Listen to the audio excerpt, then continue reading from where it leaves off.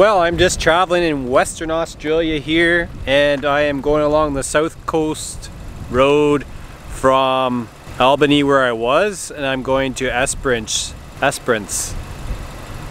which is like 500k away.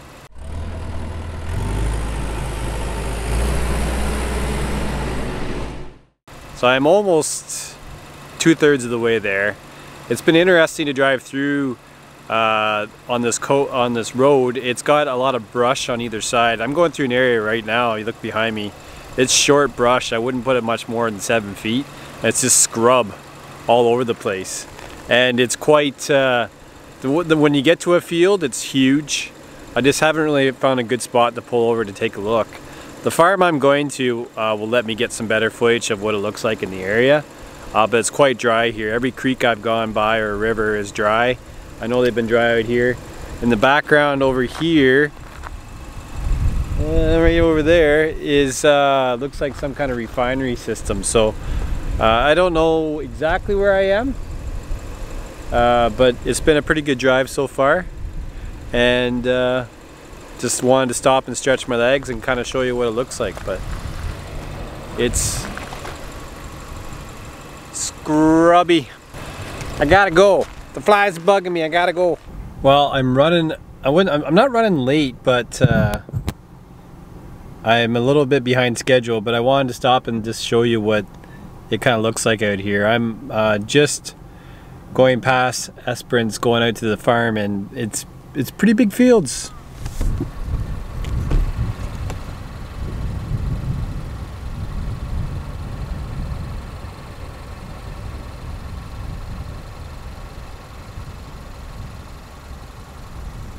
I'll get a better idea of what the fields are like. I think where I'm going they're even bigger. But yeah, it's been a pretty good drive. A lot of scrub along the side of the road, so you can't see much past it, but we'll have some good footage here hopefully tomorrow when we do a tour of the farm. And that's just from the rain over the last week that we've had. Right. And obviously this was obviously cut to that height from the silage, but then quite a lot of it grew back up. And if you don't get too much rain, there's still value in that. Yeah, I mean it's probably lost a bit of its value now that we had that rain recently. That's probably, I mean, I don't know if you're going to see much now that it's dead, but that's a pretty good mat of roots. Yeah, and it's really a lot of really fine roots. And I mean I'm not a bloody I don't get into too much. I'm not a soil scientist. Yeah. But I think you need to have root material to drive microbial activity. That's the food. Yeah. Right. So, I mean, a lot of the biodynamic principles would say you've got to have cover and got to have green stuff growing all the time, and that doesn't really work in Australia in a dry environment. No. But you know, the best we can do is to make sure we've got systems that give you as much root material in the soil as possible. Now these clovers, they were part of what you seeded then, or? I did put a different variety in with the ryegrass that grows up. There's an underlying base of clover that's been here since developed. You know, my dad seeded clover and everything back, you know, when he first, after he cleared the bush off. And I really reseeded it. And so it's kind of a... Yeah, because it's a hard seeded clover that sets its seed under the surface of the soil. We call it subterranean clover. Yep. And the burrs would sit under the surface, like that's the clover burr. Okay. Yep. And it's hard seeded, and so even though this will be canola this year and wheat next year, and it might be barley the year after that, the clover will still come back up. Yep. After that, and that's what drives most of our pasture, is that subclover base. And it works well in a cropping rotation where it's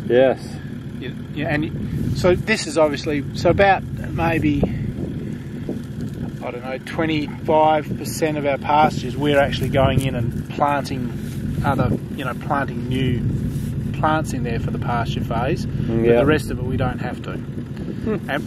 And you could get away with not doing that, but you get a much more working pasture if you put a bit more effort into it. Yeah. And the way you've kind of gone to grazing with your crops, you said you're able to crop a bit more land. Yeah, so carry the same number of stock and crop 20% more. Yeah. Whereas up the other end it's less than 1 foot. How do you spread that clay? I'll show you. Okay. We'll go to Jewel because Sure. it is pretty interesting to see them doing that. It's hard work for the operators. They're sitting there. It's minimal till the third and third. It's just kind of a lifting drop. Yeah.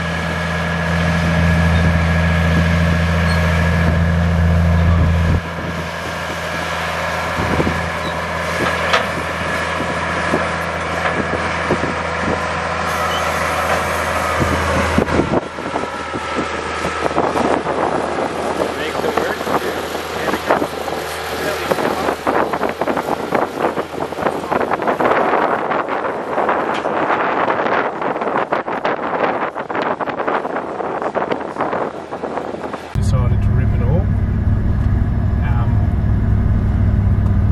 One thing we are considering is if we should be, we're going to try ripping on a 30-degree angle to the run lines. And some people are saying that's giving you a better shattering effect.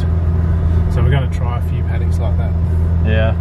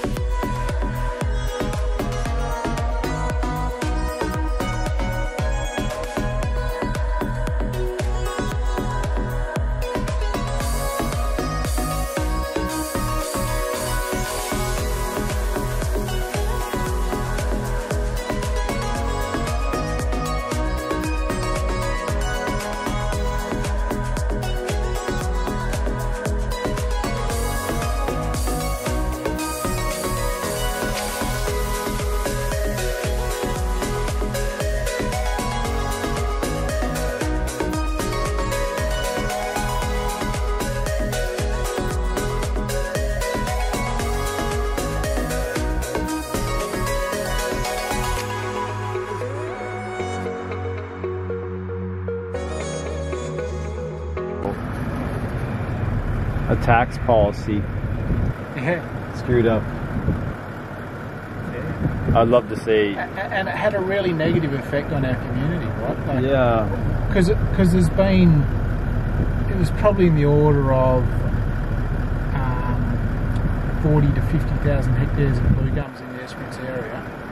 And like our little area, our little school of Conning up, the numbers of people in the community just dropped because you suddenly had all these. What's the current state of the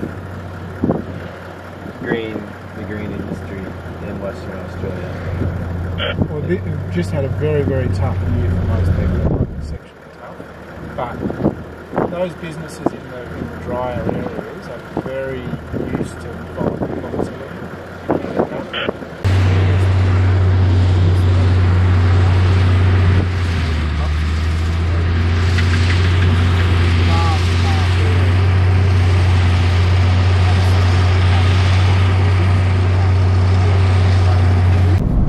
So is there just lime around the area, or is it just fortunate enough to have a lime pit? We're fortunate. There's not much lime. Like still, yeah. It's been screened once. It needs to be crushed. You can see the pile. Yeah, it's kind of getting kicked out the side there. Yeah, so that's getting just been screened, and the pile in the other side of it's just been pushed up with a bulldozer. So that's you can see it's got quite a lot of fines in amongst it.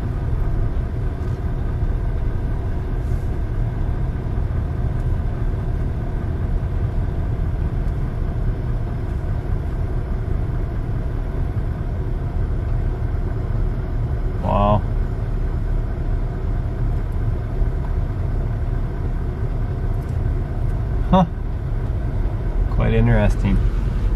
So yeah, he's just dumping a load into the screener here. And Yeah.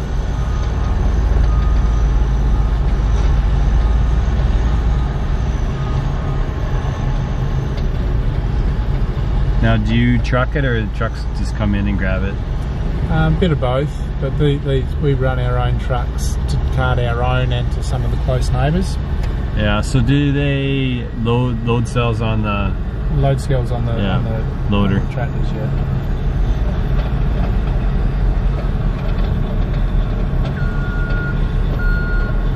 How many ton would be on that road train?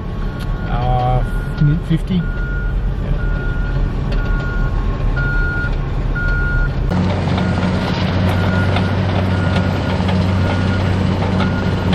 Quite an operation.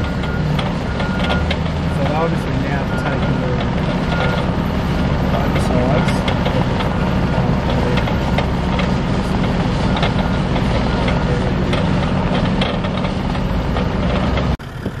So you silage here and some barley. Kilo silage, kilo barley, and 1 Those are merinos. That'd be a merino cross. Okay, with Suffolk. yeah. We tend to have that, like there, that black mottled base. That's kind of our door crosses like that. And those would be typically in here for 30 days. And then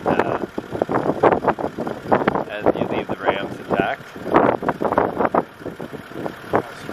Yeah, see, we leave ours intact. I don't know why, but It really, the caustic soda burns the outside of the wheat husk right off, and it stops acidosis because of it's the buffering effect. So, you know, this gets hot. You put the water in, you put the bags of caustic in, the barley's in there, and you put water in, and it gets hot. You can hardly touch the side of the can. oh really? It really reacts on that, and then you tip it out in the ground and let it cool off. And it's got a lot of moisture in it, but it's, you know, we mix up. That might mix up 4 or 5 loads, and then feed them out over the next few days. Mm-hmm. And then the lupins are. Do you have to treat lupins at all? We just put them in whole. The cattle you have to crush them. Yeah, the sheep are so good at. That's the one thing people can't believe, you can feed sheep whole corn. Yeah. And these are lupins. Yeah. And what would the protein? Oh, I think on lupins are 32% from memory. Yeah. Protein. And they just chew them up. Yep. They really love it. They love the lupins. Huh. That's just. And it can be barley or wheat. Yeah. A bit of both. It doesn't seem to make much difference. Yeah. Crazy. Pan type plough was a disc that was on had a spring mechanism. So Yeah. it's called a stump jump plough. So that it would pop over any of the big roots. Yeah. And he ploughed it twice and root raked it twice. And the root rake's the same as that rake we saw down the Blue Gums. Okay. Yeah. And then he would plant it. So this is where the fire damaged the trees and they weren't commercial for harvesting. They weren't viable. Yeah.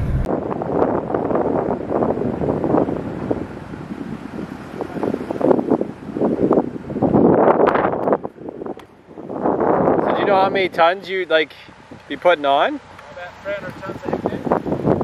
And where you source it from? Like, I'll show you. sure. Just dig a hole. Just dig a hole.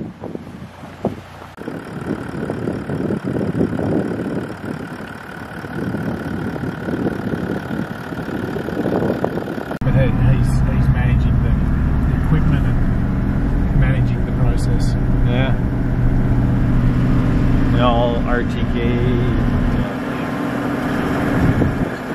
Save on the tractor, save on the bowls, control your tractors to steer in the right spot in your bowl for the height.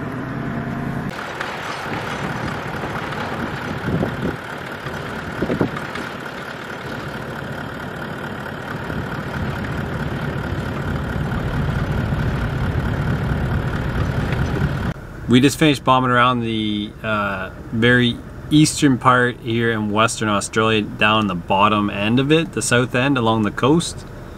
Quite interesting to see what they're dealing with here. A lot of similar challenges around soil type, and the sand and non-wetting soil, so water that won't go into the soil, and they're using clay to fix the soil up and be able to make it wetting to hold moisture and some nutrients. So that's some of that footage there, and doing some drainage so that they don't have kind of big lakes of water out in their fields. There's a lot of equipment here. Andrew's been very gracious with his time. I'm gonna hopefully hop out and take some footage of some of the equipment around here to give you an idea what he's got.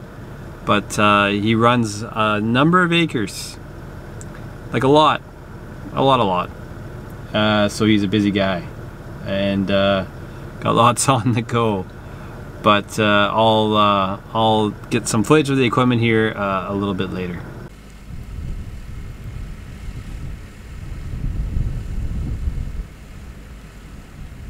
So what we got here is a cedar. We call them an air cedar in Ontario. In Western Canada, in Australia, they call them cedars, I believe. But it's a Morse with the cart here, so you get fertilizer and seed up here, and it blows it back to the disc here, or not the disc, the cedar, or where the openers are to put in the soil, and I'll show you that. But they run, I forget how many he said, 8. They run 8 of these on the farm. They run 8 combines, or headers as they would call them. Tractors, I didn't ask them. I showed some footage there, and maybe I'll insert it here actually. That's a quad track, a Case quad track. They had that one that I took some footage of. The other one you would have seen running in the field was deep ripping, and what they were doing with the deep ripping is that they have really sandy soils, but there's some clay down below underneath, and they got compaction issues. So what they're trying to address is compaction. So that deep ripping, they were ripping half a meter, 50, yeah, half a meter. And when they do a half a meter, that would be 1.5 feet, so 18 inches deep. So it's pulling pretty hard, as you could see, and they got to feather it in a few spots. But they're trying to get rid of compaction, and it's just really interesting talking to Andrew here about what he does on his farm. And behind me too, I'll show you a little bit closer, right there is just a newer grain facility handling system he put in to dry grain, and I'll show you the dryer because it's a lot different than what our dryers are in Ontario. But as you can see, this is their cedar. And much like Western Canada, they run a knife point, and I'll try to get in there.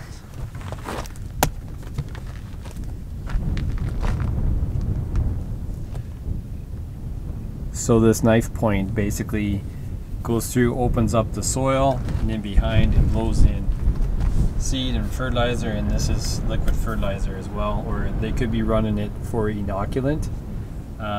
It's hard to say, I'd have to ask them. But yeah, so this basically opens up a trench. This blows the seed and fertilizer in, and then this is what kind of pushes it and firms it all down into place. So I'm not sure how many inches they run apart. My guess would be, it looks like 12 inches. So they're probably 12-inch spacing on their openers. Yeah, that would be my guess. I don't know what that is in centimeters. 30 centimeter over, yeah, something like that. I'll put it in up here, but yeah, so as I said, they run 8 of these because they have to seed, I think, roughly 30,000 hectares in 6 weeks, or in that 6-week period. So they're going full out. And I think they're running 12 meter cedars, which is roughly 40 feet. Yeah, 40 foot. That seems to be their headers are all 40 foot. I'll go look at their combines, but yeah, their headers that they run the draper heads were 40 foot drapers. So yeah, that's their seeder.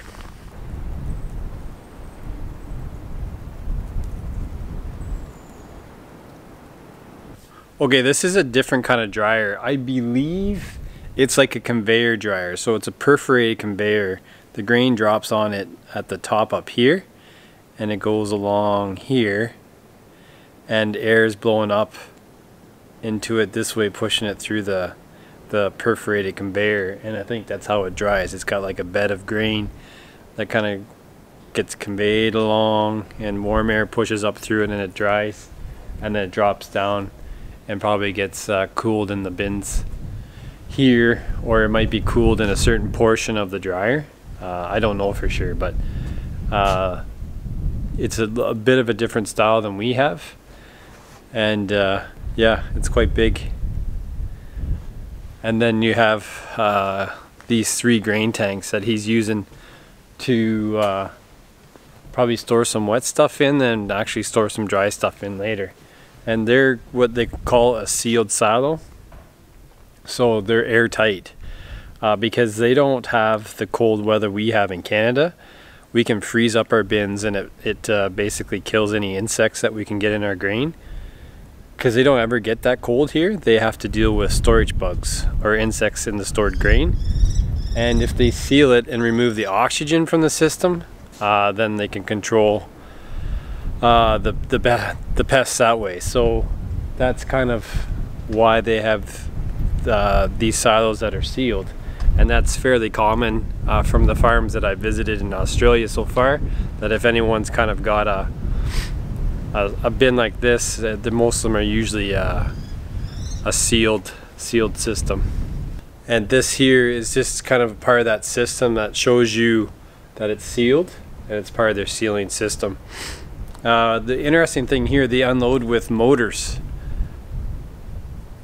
Run a PTO shaft, power takeoff, to drive an auger. And the auger goes here and loads out into trucks. So each bin has its own loadout, as you can see down here. Different than what we do. But yeah, it's pretty cool. So this is a relatively new setup he has here, and it's nice and tidy. In the corner there you got a couple big chaser bins, grain buggies as we would call them, Elmers running on tracks. They're on all controlled traffic here too, where they tried to consistently drive on the same track all the time. And so their combines are set up for that, the sprayers are set up for that, the tractors are set up for that. And it's just helps them, I think, from a compaction issue. But this is their other dryer that they tie into the system. So they run New Holland combines, and I've never really been around them. But the claim to fame for New Holland combines are their twin rotor, like a Kloss combine, but they do all the separation and the threshing and separation in the rotor, where Kloss combine does the separation or the threshing at the front through a cylinder, and then does a rotor at the back to separate it. So this does threshing and separation in 2 rotors. A lot of people speak highly of them in small grains. So if you can see behind me, there is a number of combines. So they run 8 New Holland combines, the biggest that you can get from New Holland, I believe. Some here, as you can see, have tracks, and some have tires. I don't know what the reason is, but 4 of them have tracks and 4 have tires. So anyways, all the combines. Pretty cool. Pretty cool. You need a lot of combines when you're harvesting that many acres that they have to. So, and I think they're pushing it as it is with what they have. So the one tractor that I showed running the ripper in the ground, they put 2,000 hours a year on that tractor. 2,000 hours a year. So it's going almost all the time. Another thing they have a lot of is 1, 2, 3, and there's a fourth one. And pardon me on the wind, but it's windy here. They have 4 self-propelled sprayers. I believe the boom spacing is 120 feet, whatever meters that is, to match up with their tram line system. But yeah, they're running these, same one that you saw in a previous video, a Gold Acres sprayer that's made in Australia. I kind of got to see the guy, and I didn't get to meet him, but I got to hear the guy that family owns the company here in Australia speak at a meeting I was at the other day. Seemed like a really nice guy, really dedicated to the Australian ag industry and manufacturing industry, and just trying to create some opportunities for Australian employment and produce a product that really fits well with Australian farmers. These sprayers are really simple. The wheels aren't hydraulically driven, it's all kind of chain driven, so they're cheaper to repair. It's a Cummins motor in it and an Allison transmission, truck transmission. So as I said, they're pretty simple to run, pretty simple to fix, and that's been a lot of the appeal for some of these Australian farmers. And from what I talked to, and maybe it's just the people I've been around, there seems to be more of them getting picked up and purchased, whether they're new or used. So yeah, it's they got a few of these as well. These here, they fill with the chaser bins or the buggies on the edge of a field, and then they have a tractor or something hooked up to them that will unload them into trucks for them to take it away. So these are kind of like temporary storage silos or bins they use during harvest.